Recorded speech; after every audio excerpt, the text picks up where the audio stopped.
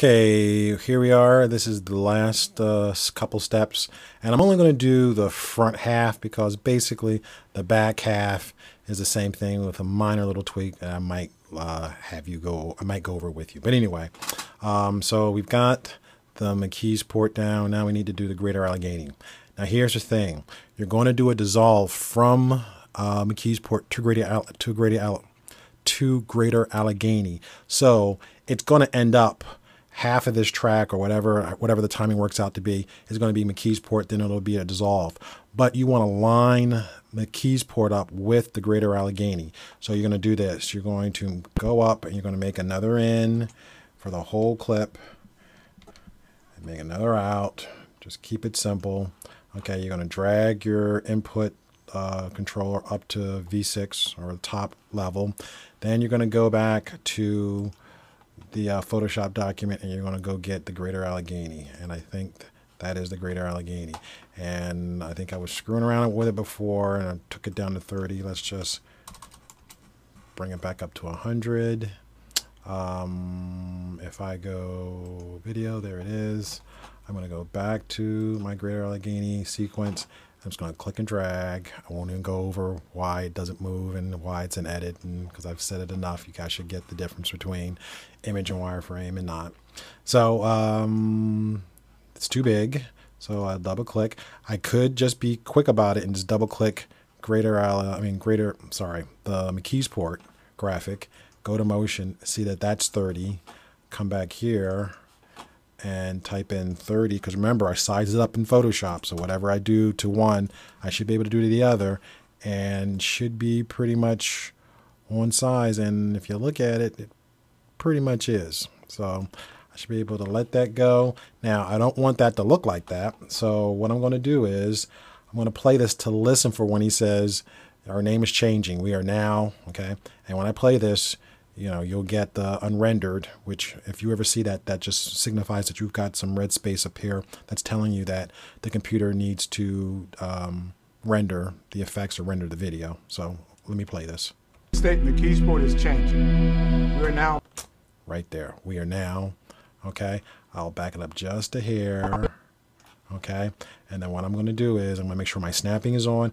I'm going to grab the McKee's port, drag it back. It'll snap to the timeline. I'm going to grab the greater Allegheny, drag it from the back all the way up here. It'll snap to the there. Okay.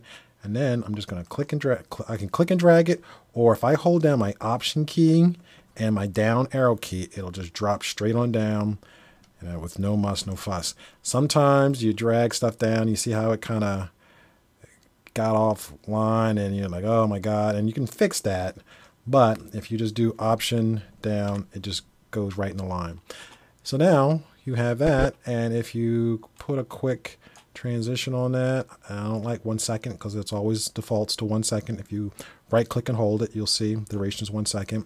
But if you select it, you can go 15. Okay, and then do Option R, and we're now Penn State Greater Allegheny. okay. We're now Penn State Greater Allegheny. Penn State Greater Allegheny signifies our.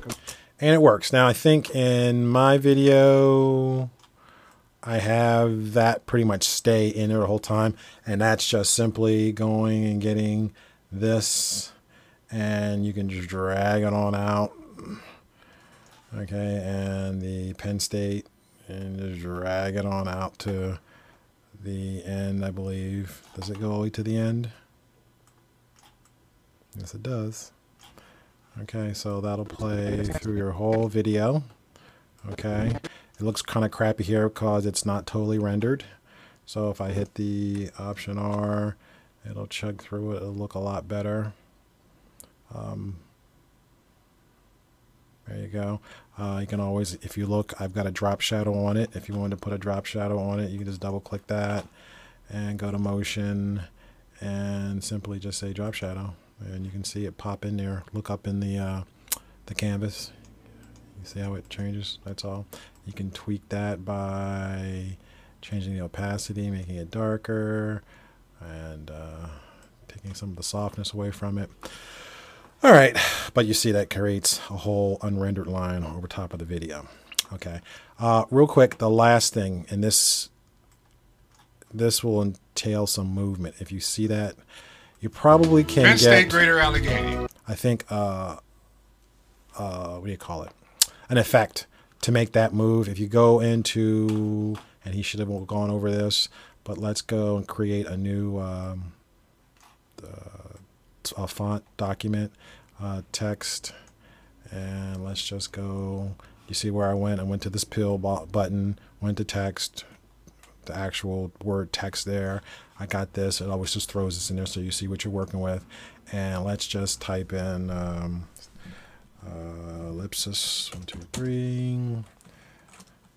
The greater choice for higher education, and put that. Okay, a couple things. I want to justify that to the right. So I want to align it, and I can always check it by looking there. Okay, that pretty much looks like, I don't know if it's the right font, but it pretty much is what I have right down here. Okay, so what I can do is simply The greater choice for okay, let's Allegheny. and we'll bring it in right there, and we'll put it up right there on V6. So what I'm going to do is make an endpoint, and then we're going to let it go all the way to the end, make an out point. Well, let's go back one frame, make an out point, and then we're going to drop it over there. Okay, so if you look, I have a little bit tighter here, a little bit more space there. So let's, first things first, let's double click that, go to controls. There's probably something that says spacing, tracking. Nope, not tracking. So let's take that down. Leading. Yep, so it's leading. So let's go back to leading and squish it up a little bit. I like that. Another thing you can look for, but this isn't really important for you right now, but the color should never be at 100. That's just too bright. So that's like 90% for me. So I'll go there and go to motion. Definitely put a drop shadow on that because that's kind of hard to read. I probably would use a thicker font. You probably can cheat and go bold with that. There you go. That looks a lot more readable. And also I'll probably have to come down here and extend. Well, not extend. I probably have to put another color solid down there, but you can do that later. So I'm going to click my text, and I have control over it, so I'm going to just bring it up here. Okay, and just looking at this, this may not work. This may not be the cut, because if you look at here, he's not as big in the frame as he is over here. So I may have the wrong cut down here. So that's something you may have to take into account. So I got that. And the only thing that I really wanted to pull out here is, well, I talked to you about that.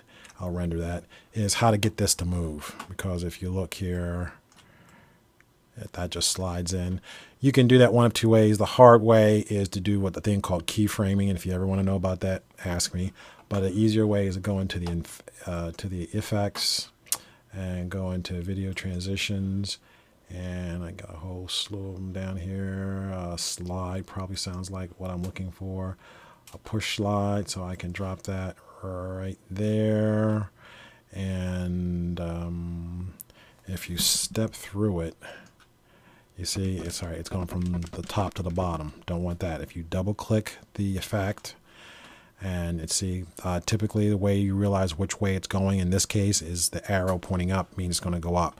I want to come from the left off screen to the right, so I'm going to point it in this direction at 90 degrees, and it should come right in like that. Okay, so if I once again render it and I play it. Greater Allegheny, the greater choice for higher education.